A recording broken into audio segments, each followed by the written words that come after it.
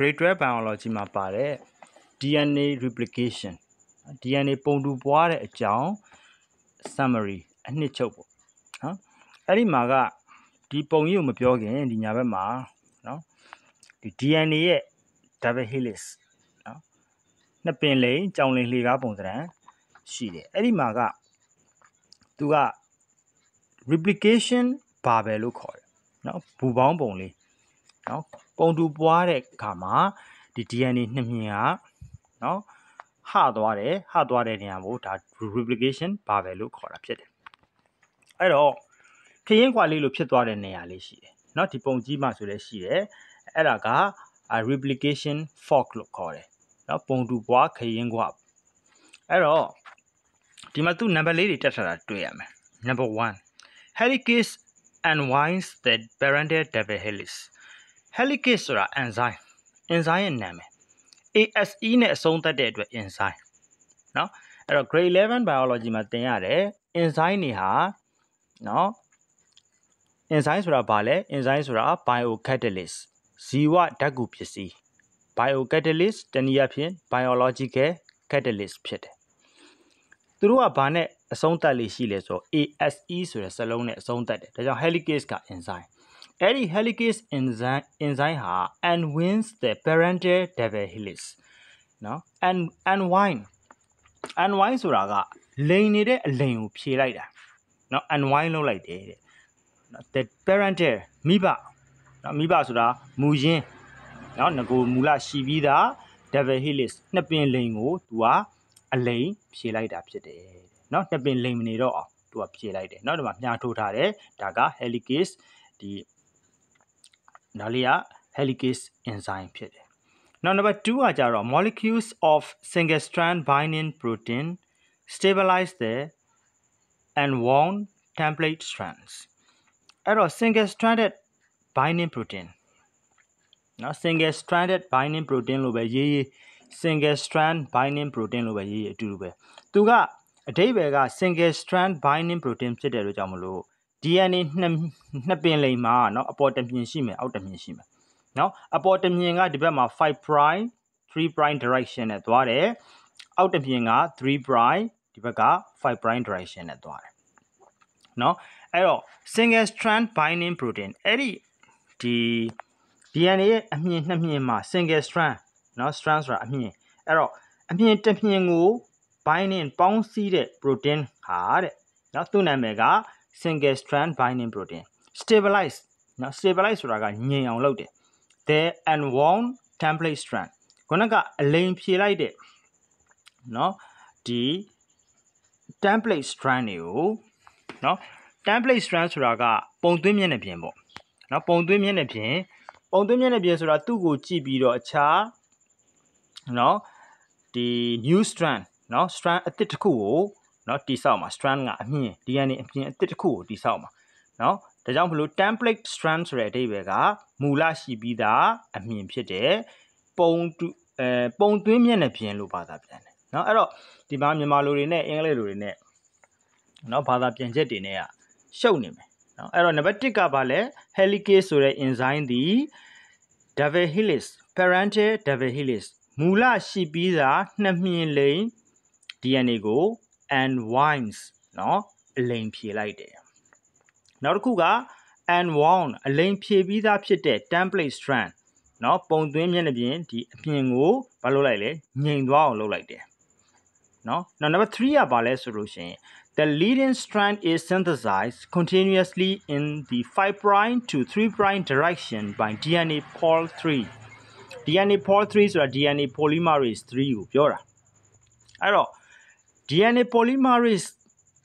เนาะ ASE နဲ့ပဲသူကအဆုံးသတ်တာပဲ DNA polymerase ဆိုတဲ့ enzyme เนาะသူ့နာမည်က DNA polymerase 3เนาะအဲ့တော့ဒီလိမ်မော်ရောင်လေးပေါ့เนาะဒီဟာလေးက DNA polymerase 3ပဲအဲ့တော့ leading strand ဆိုတာကเนาะဥတီတဲ့အမြင်အဲ့အမြင်ကိုတိဆောက်တယ်တဲ့เนาะဘယ်ကနေဘယ်ကိုလဲဆိုတော့5 prime to 3 prime direction အဲ့တော့မူလရှိပြီးသားအမြင်ကเนาะဘယ်ဘက်ချမ်းက5 prime ဒီမှာတွေ့မယ်ဒီဘက်ညာဘက်ကပါလဲ3 prime ဖြစ်မယ်အဲ့တော့နောက်ထပ် the leading strand နော် leading strand ဆိုတာ Z type နော် Z type ပွားတာနော် Z type နော်ပုံတူပွားတဲ့အမြင်ကို leading strand လို့ခေါ်တယ် leading strand ကျတော့ तू ကဘာဖြစ်မလဲဒီဘက်ကညာဘက်က5 prime ဘယ်ဘက်က3 prime ဒီမှာမြားလေးထိုးထားတယ်ဆိုလိုတာကဒီ5 prime ကနေပြီးတော့3 prime ကို तू ကနေ Z type ဒီလိုမျိုးပုံတူနော်ပုံတူပွားလာတာဖြစ်တယ်နော်ဒါ DNA polymerase 3ကလှုပ်ဆောင်ပေးတာဖြစ်တယ်အဲ့တော့ခုနကပြောခဲ့တဲ့ဒီမှာ replication fork နော်အဲ့တော့ DNA နှစ်မြင်လိမ်နေတာကိုအလိမ်ဖြေလိုက်တယ် unwind လုပ်လိုက်တာ helicase ကလှုပ်လိုက်တဲ့အခါကျတော့နော် तू က unwind ဆို unzip နော် zip တက်ထားတဲ့အင်ကြီးပဲဖြစ်ဖြစ်ပတ်စံအိတ်ပဲဖြစ်ဖြစ် zip ကိုခွဲလိုက်တယ်လို့မျိုးနော် zip ဖွင့်လိုက်တာပေါ့ ZIP zip ဆိုတာကနော် zip ပိတ်ထားတာ UNZIP unzip ဆိုတာက zip ဖွင့်လိုက်တာအဲ့ဒါကို helicase ကလှုပ်ပေးတယ်လို့ပြောတာနော် helicase အကြောင်းပြောပြီးပြီနောက်တစ်ခုက single strand binding protein အကြောင်းပြောပြီးပြီသူကတော့ညင်အောင်ပေါ့နော်ညင်အောင်လုပ်ပေးတယ်နောက် number 3ကတော့ DNA polymerase 3ကဘာလုပ်ပေးလဲဆိုတော့ဒီ leading strand နော်တောက်လျှောက်ဒီမှာဇက်တိုက်ပွားလာမဲ့အမြင်ကိုတိဆောက်တယ်ဘယ်ကနေဘယ်ကိုလဲညာဘက်ချမ်း5 prime ကနေပြီးတော့ဘယ်ဘက်ချမ်း3 prime ကိုနော်တိဆောက်တာဖြစ်တယ်ကဲနောက် number 4ကိုကြည့်ရအောင် number 4ကဘာလဲဆိုတော့ primase ဆိုတာလဲသူ ASC နဲ့အဆုံးသတ်တာပဲသူလဲ enzyme ရဲ့နာမည်ပဲเนาะအဲ့တော့ဒါပန်းရောင်လေးပေါ့เนาะအဲ့တော့ primase begin synthesis of RNA primer for 5th Okazaki fragment အဲ့တော့ Okazaki fragment ဆိုတာကဒီအပိုင်းလိုက်သူကပွားတာကိုပြောတာအဲ့ဒီမှာနံပါတ်တွေတက်ထားတယ် fragment က1 2 3 4เนาะအဲ့တော့ fifth Okazaki fragment ဆိုတာ5ခုမြောက် Okazaki fragment ကိုတိဆောက်ဖို့အတွက်တဲ့ဒီ primase ဆိုတဲ့ enzyme ကအနီရောင်လေးဖြစ်တဲ့ RNA primer ကိုเนาะစတင်ပြီးတော့ဖွဲ့စည်းလိုက်တယ် begins synthesis of RNA primer เนาะ RNA primer တိဆောက်ခြင်းကိုစတင်လိုက်တယ်ဘာအတွက်လဲ5ခုမြောက်ဖြစ်တဲ့တော့ခုနပြောခဲ့တယ်1 2 3 4ဒီမှာ5ခုမြောက်ဖြစ်တဲ့เนาะ Okazaki fragment เนาะ fragment ဆိုတာအစိတ်အပိုင်းပေါ့အပိုင်းပြက်ကလေးနံပါတ်5ခုမြောက်တော့အပိုင်းပြက်ကလေးကိုတိဆောက်ဖို့အတွက်လုပ်ပေးတာက primase ကเนาะဘာကိုတိဆောက်ဖို့လဲအနီရောင်လေးဖြစ်တဲ့ RNA primer ကိုတိဆောက်တယ်เนาะကဲနောက်နံပါတ်5ကဘာပြောလဲဆိုတော့ DNA polymerase 3 is completing synthesis of the fourth fragment. One is reaches the RNA primer on the third fragment. It will dissociate, move to the replication fork, and add DNA nucleotides to the 3' end of the fifth fragment primer. ရေးထားတာတော့နည်းနည်းရှုပ်တာပေါ့နော်ဘာပြောလဲဆိုလို့ရှိရင် DNA polymerase 3ကတဲ့ဒီမှာ number 5ကိုဒီမှာမြားထိုးပြထားတယ်နောက်ခုနလိမ္မော်ရောင်လေးဆိုတာဒါ DNA polymerase 3ပဲအဲ့တော့ DNA polymerase 3ကတဲ့သူကဒီစတုတ္ထမြောက်ဖြစ်တဲ့ fragment ပေါ့ Okazaki fragment ကိုเนาะတိဆောက်ခြင်းဖြစ်စဉ်ကိုเนาะသူကအစုံတတ်လိုက်ပါတယ်เนาะအဲ့တော့မိဘမူရင်းအမြင်က3' to 5' အဲ့တော့အသစ်တိဆောက်မဲ့အမြင်က5' to 3' ဖြစ်မယ်သူဒီ5' to 3' direction နဲ့ပဲဒီ DNA polymerase 3ကเนาะဒီအပြာနုရောင်လေးပေါ့เนาะဒါလေးကိုတိဆောက်ခြင်းကိုအစုံတတ်နေတာဖြစ်တယ်တဲ့เนาะသူဟာတဲ့ဒီ third fragment เนาะအဲ့တော့တတိယမြောက်အပိုင်းကလေးမှာရှိတဲ့အနီရောင်ကလေး RNA primer ကိုရောက်သွားတဲ့အခါမှာတဲ့เนาะသူဟာ dissociate ဖြစ်သွားတယ်ဆိုတော့ associate ဆိုတာတွဲတာ dissociate ဆိုတာခွဲထွက်သွားတာပေါ့ခွဲထွက်သွားတယ်တဲ့ခွဲထွက်သွားပြီးတော့ तू ကဘယ်ဘက်ကိုရောက်သွားလဲဆိုတော့ move to the replication fork เนาะဒီပုံတူပွားတဲ့ခရင်ခွားဘက်ကိုရောက်သွားတယ်เนาะဒီ DNA polymerase 3ရောက်သွားပြီးတော့တဲ့ add DNA nucleotides to the 3' end of the fifth fragment primer အဲ့တော့5ခုမြောက်เนาะပြင်စမမြောက်ဖြစ်တဲ့เนาะ RNA primer ရဲ့เนาะ3' အစွန်းဘက်ကိုเนาะ3' အစွန်းဘက်ကိုသူကเนาะ dissociate move ဖြစ်သွားတယ်ရွေ့ရှားသွားတယ်လို့ပြောတာပေါ့เนาะ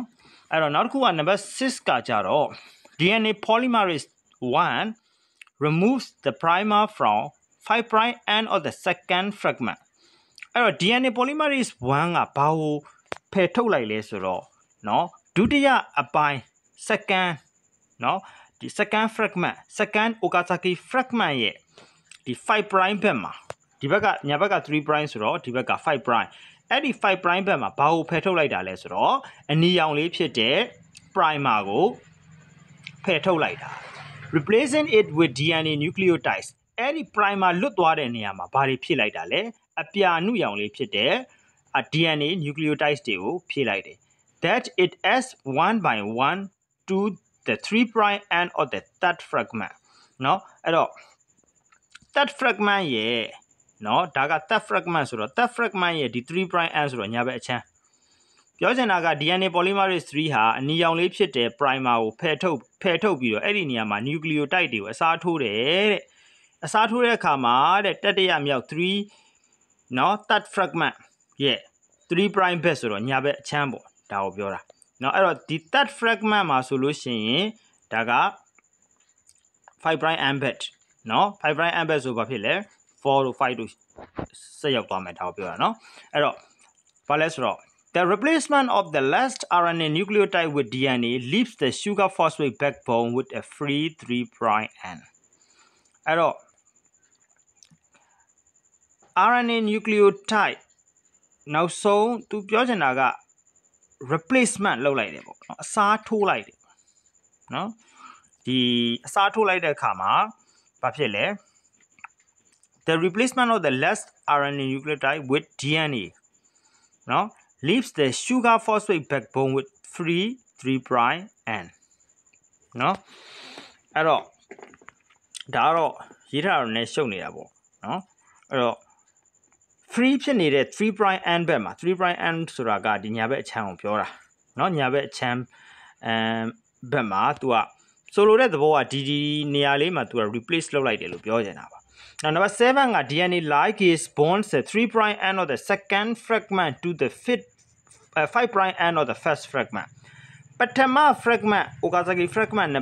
number 1ရဲ့နော် 5' ဘက်ဆိုတော့ဘယ်ဘက်အချမ်းကိုတဲ့နော်ဒုတိယ second fragment ရဲ့ 3' end ဆိုတော့ညာဘက်အချမ်းနဲ့ဆိုလိုတာက number 1 fragment ရဲ့ 5' end ဘက်အချမ်းနဲ့ဒီ second fragment ရဲ့ 3' end ဘက်ညာဘက်အချမ်းနဲ့ကို तू က DNA ligase ကနော်ဆက်ပေးလိုက်တယ်လို့ပြောချင်တာဖြစ်တယ်နော်အဲ့တော့ဒါအားလုံးကိုခြုံငုံပြီးတော့ပြန်ပြောရင်နော်ဒီ replication ဖြစ်ဖို့အတွက် replication ဘာပဲဆိုတာဖြစ်တယ်နော်အဲ့ဒီမှာ helicase ဆိုတဲ့ enzyme က zip ဖွင့်ပေးတယ် unzip လုပ်ပေးတယ်သို့မဟုတ် unwind လုပ်ပေးတယ်အလိမ်ကိုဖြည့်ပေးတယ်နောက်တစ်ခုက single strand binding protein ကဒီအလိမ်ဖြည့်ထားတဲ့နော် DNA template strand ကိုဘာလုပ်ပေးလဲညင်အောင်လုပ်ပေးတယ် polymerase 3 ကအဲ့ဒီ nucleotide တွေကိုဆက်ပေးတာအုပ်စီသလိုမျိုးပေါ့ nucleotide တစ်ခုချင်းကိုဆက်ပေးသွားတယ်အလုပ်ကိုလုပ်တယ်เนาะအဲ့ဒီမှာကြည့်မယ်ဆိုလို့ရှိရင်เนาะဒီအပေါ်ကတော့ leading strand ဆိုတော့ဒီညာဘက်ကနေပြီးတော့ဘယ်ဘက်တို့မှာမြားလေးပြထားတဲ့အတိုင်းဆိုလိုတဲ့သဘောကเนาะ 5' end ညာဘက် end ကနေပြီး3' end ဘက်ကိုသူကတောက်လျှောက် continuously ဆက်လက်ပြီးတော့တိဆောက်လာတာဖြစ်တယ်ပေါ့เนาะပြီးတဲ့အခါမှာဒါကအပေါ်ပိုင်းအောက်ပိုင်းမှာကျတော့ तू ကအပိုင်းလိုက်လုပ်တယ်အဲ့တော့ primer လေးတွေတိဆောက်ရတယ်အဲ့တော့ first fragment လုပ်ဖို့အတွက်လဲ primer အနီလေးကိုအရင်တိဆောက်တယ်ပြီးတော့မှ तू ကเนาะဘာတွေကိုထပ်ဖြည့်တယ်ဒီမှာမြားလေးပြထားတယ်နံပါတ်4ရဲ့နောက်မှာမြားလေးပြထားတယ်အဲ့တော့မူလအမြင်ကဘယ်ဘက်က 3' ညာဘက်က 5' အသစ်တိဆောက်မဲ့အမြင်ကဘယ်ဘက်က 5' ညာဘက်က 3' direction ကဘယ်လိုသွားမှာလဲ 5' to 3' ဖြစ်တဲ့အတွက်နံပါတ်4မှာဆိုလို့ရှိရင်ဒီမှာမြားလေးပြထားတယ် 5' ဘက်ကနေပြီးတော့ဘယ်ဘက်ကိုသွားမှာလဲ 3' ဘက်ကိုဦးတည်ပြီးတော့เนาะတိဆောက်သွားတာတွေ့ရတယ်เนาะအဲ့ဒါက DNA polymerase 3 ကတိဆောက်တယ်အဲ့တော့လစ်လက်နေတဲ့နေရာလေးတွေမှာ DNA polymerase 1 ရဲ့လုပ်ငန်းကဒီ primer ကိုဖြုတ်ပြီးတော့အဲ့ဒီနေရာမှာကျန်တဲ့ nucleotide လေးတွေထပ်ဖြည့်ပေးတယ် အဲ့ဒါလေးတွေကိုဆက်ပေးတာကเนาะ DNA ligase ဆိုတဲ့ enzyme ကဆက်ပေးတာပဲဖြစ်ပါတယ်ဒါကြောင့်မလို့အပေါ်က strand ကို leading strand เนาะ UT အမြင်လို့ခေါ်ပြီးတော့အောက်က strand အောက်ကအမြင်ကိုတော့ lagging strand เนาะတစ်ပိုင်းလိုက်တိဆောက်တဲ့အမြင်လို့ခေါ်ပါတယ်เนาะဒါကပုံကြီးချက်ပြထားတာဒီဘက် overview ကတော့เนาะဒီအပေါ်က leading strand အောက်က lagging strand เนาะအဲ့တော့အဲ့ဒီမှာ replication bar ပဲကိုတွေ့ရမယ်ဒီမှာ4000ခွက်ကလေးနဲ့ပြထားတဲ့နေရာကိုဒီဘက်ကဒါပုံကြီးချက်ပြထားတာဖြစ်တယ်ဒါကတော့ DNA ကွဲပွားခြင်းရဲ့အနှစ်ချုပ်ပဲဖြစ်ပါတယ်